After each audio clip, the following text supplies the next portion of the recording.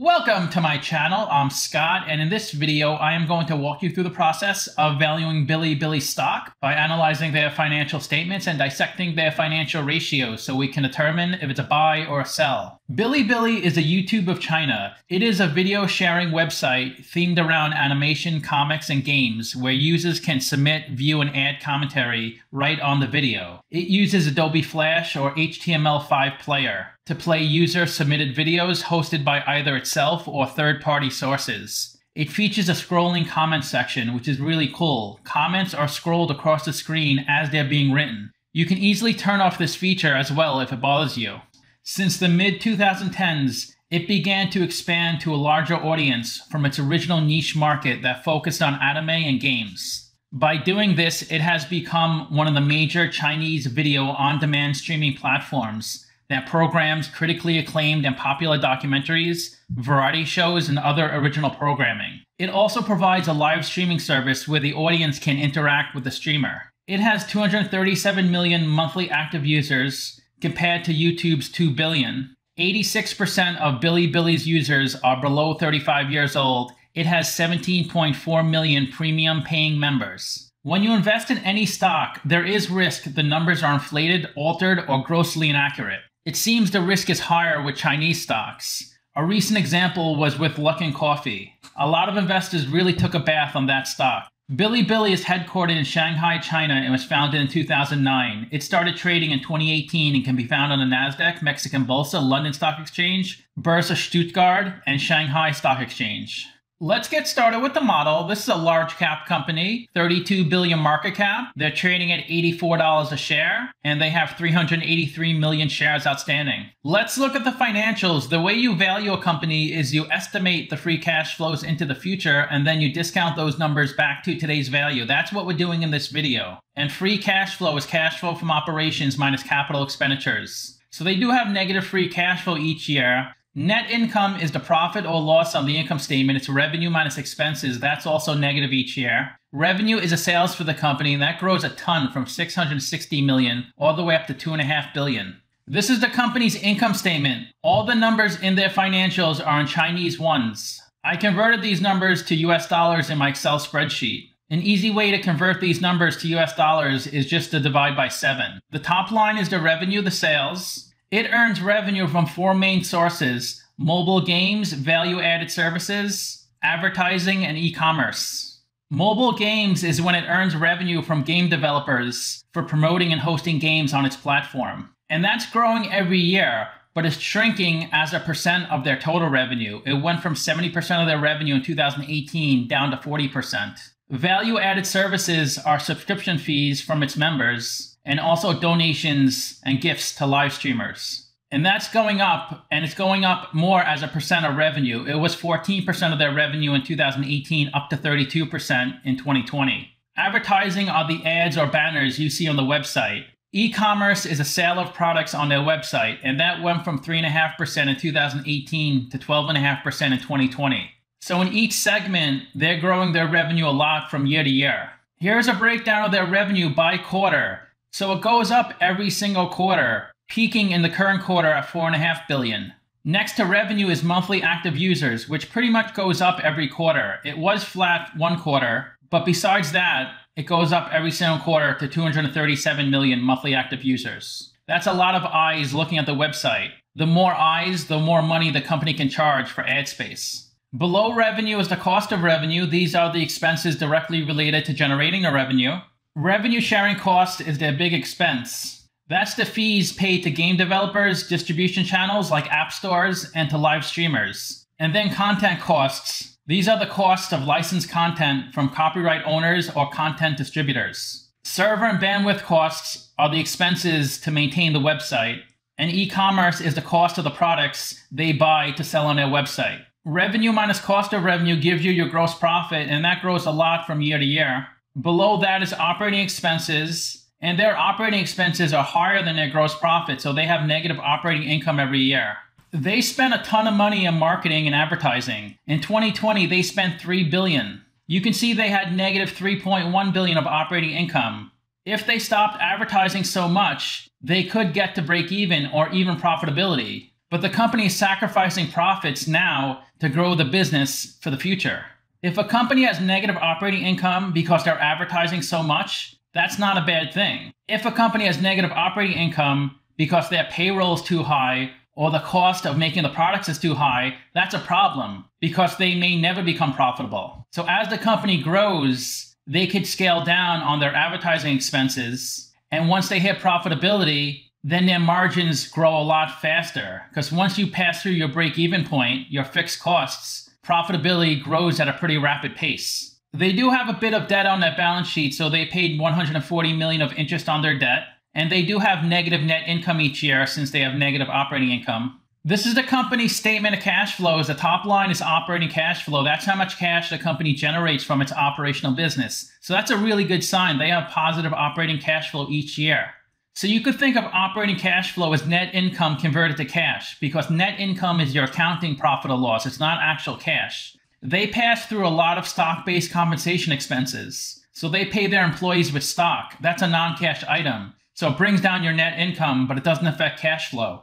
They also spend a lot of money licensing content. Those costs are amortized on their income statement, so it brings down their net income, but amortization is a non-cash item. And you could see here in CapEx how much money they spend. They spend a ton in CapEx. YouTube not only has user-created content, it also has Hollywood movies on it. So they have to pay the creators of that content a licensing fee in order to sell it or rent it on their platform, similar to Netflix. But YouTube and Bilibili have much less costs than Netflix because the business model of Netflix is to rent content. YouTube and Bilibili get a lot of money from advertisements and donations to streamers. So they do have negative free cash flow each year, but that is a positive sign they have operating cash flow. At some point, they're going to have a lot of content on their channel and they'll be bringing a lot more revenue. So they'll start to become much more profitable. So right now, they're not profitable. They're losing cash each year, but that's fine because it looks like they're moving in the right direction. They also been issuing stock to fund their operations. They issued $5 billion in 2018, $1.6 billion, $2.8 billion. So when a company issues stock, that increases the shares outstanding, making your shares less valuable.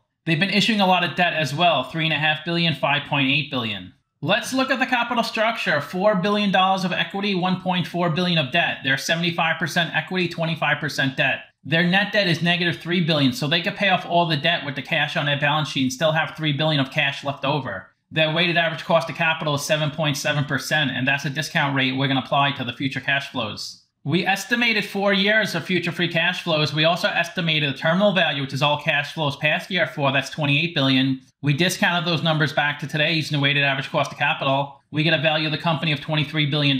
We divide that by 383 million shares. And we get a calculated stock price of $59. They're trading at $84, so they're trading at a 41% premium. It's a sell according to the model. According to Simply Wall Street, the analyst forecast is for their revenue to grow 27%. I upped that to 40% because I think they'll grow a lot more than 27%. I grew their 2021, 22, 23, and 24 revenue by 40%. That's how I got their future revenue estimates. And I think they'll still have negative free cash flow in 2021 and a small positive in 2022. And I converted 15% of their revenue into free cash flow in 2023 and 2024. The average company converts 10% of their revenue into free cash flow. But since they don't have as much overhead as a manufacturing company, I think their margins will be higher. Yet, I'm still coming out with a stock price a lot lower than they're trading at. Simply Wall Street values the company at $33 a share. They're also saying it's overvalued. 6 analysts priced this stock and the average price target was $114. There's a big difference between valuing a stock and pricing a stock. Pricing a stock is what you think investors are willing to pay. Valuing a stock is what you think the assets are worth. And as you know, investors don't pay as much for a company as it's worth. Some people pay a lot more or a lot less. There are some companies that have never had any revenue and their stock price is pretty high, like some pharmaceutical companies that are developing drugs that they haven't sold yet. This is where the stock has been trading since it IPO'd, so it's done really well since it came out. It did peak at about $160 a share, but then the Chinese government has interfered a lot with Chinese stocks, and pretty much every Chinese stock has took a huge hit. The stock was down more than 50%. It has come up a little the past couple of weeks. This is a candlestick chart the last 12 months. So you can see the stock got really high, about $160 a share. But then, as I said earlier, pretty much all Chinese stocks did really poorly recently. When you see a red candlestick on that particular day, the closing price is below the opening price. When you see a green candlestick on that particular day, the closing price is above the opening price. And generally, the closing price for one day is the same or pretty close to the opening price the following day. As you can see, the candlesticks are pretty much connected, although there are some gaps. Gaps can occur when the company reports earnings or major news announcements. Gaps occur when there's a sudden influx of buy or sell orders in pre or post market. 9 out of 10 gaps get filled sometime in the future. So it is possible this gap would never get filled. That's only about 10% of the time. So if you were a big fan of these types of charts, it does look like the top resistance point is 160 a share and the bottom is 60 a share. So the stock is above its resistance point, and it looks like there's a good chance it will come between 100 and 150 over the next few months. So it looks like a great opportunity to buy. But nobody can predict the future. There could be a huge market crash and this stock goes down to $40 a share. Or the company may announce its user base doubled and it goes up to $200 a share. So anything can happen. Their beta is a little above 1, so the stock is a little more volatile than the market. It's up 100% in the past 52 weeks, while the S&P is up 35%. The 52-week low was 40, the high was 158, and the stock is trading between its 50-day and 200-day moving average. 6 million shares are traded each day on this stock. It has a pretty low float percentage. Half the shares outstanding are on float, 51% are held by institutions, and 4.3% of the shares are shorted. Here's a list of the total shares shorted the past 12 months. It peaked at 27 million shares shorted in January, but the short percentage came down to 15 million. As the stock price comes down, the short percentage generally comes down. But it is coming back up to 16.6 million shares shorted. You could have made a lot of money if you shorted Chinese stocks the past 6 months, because pretty much every Chinese stock went down a ton. Even though the stock dropped about 50% in the past 4 or 5 months, it's still up 500% the past 3 years and up 95% the past year. It is down the past 90 days, it's down 25%. Analysts are projecting their earnings to grow 19%, less than their industry of 33%, because right now they're growing their revenue, not their earnings. As you can see here, they're projecting their revenue to grow 27%, a lot more than its industry and the market. If you were smart enough to put $10,000 into this company when it started trading, you would have been at over $120,000 at one point. But even if you're still holding right now, you're at $76,000. That's a really high 80% annualized return. The top shareholders are Rui Chen, the CEO of the company, owns 13%. The Chinese video game giant Tencent, they own 11.4%.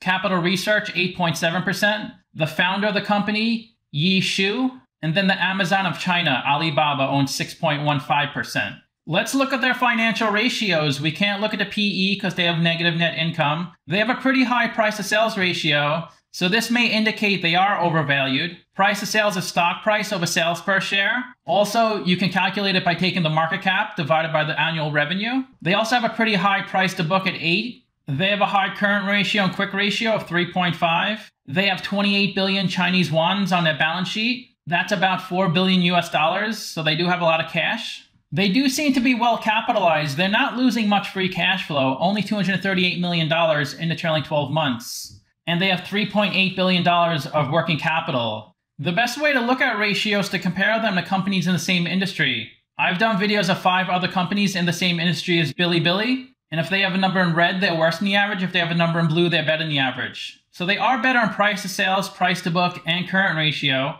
This industry tends to have pretty weak ratios. They have a negative ROE. They're a little higher in debt than the average company. They're a pretty big company, 32 billion market cap, but they are smaller than average because C limit is so big. And of course, they don't pay a dividend yet. So to summarize, I have them trading at a 41% premium, but just because I say a stock is overvalued or undervalued, it really doesn't mean anything. No one's listening to me. People are listening to Wall Street Bets, the Reddit community, news reports, earnings reports. No one can predict a stock market in the short term. In the long term, maybe, but even that can be unpredictable. Who would have thought a multi-billion-dollar company like Enron, Bear Stearns, and Lehman would have gone bankrupt? But it could happen. The only thing you could do is try to learn about these companies and try to figure out where you want to put your money. But I think this company has a really great future. The more people you can get using your app or your website, the more valuable your company is, because you can earn that much more money from selling ad space. plus not to mention all the other things you can sell to the visitors of your site. And their revenue is growing unbelievably. When you grow your revenue 4 times from 660 million to 2.5 billion, that's a really difficult thing to do. And a lot of their growth is organic. And they don't even need users outside of China. They can have 1 billion users in their own country. So I think this stock has a really great future, although I do think it's overvalued right now, but I'm not sure if it's going to come down in price. I rank their free cash flow as 1 out of 10, their revenue 9 out of 10, and their ratio is 3 out of 10. So let me know what you think. Give this video a like, subscribe, or comment below. Also, if you'd like to get a custom valuation or just support the channel, you can become a member by clicking on the link in the description below. Thanks for watching.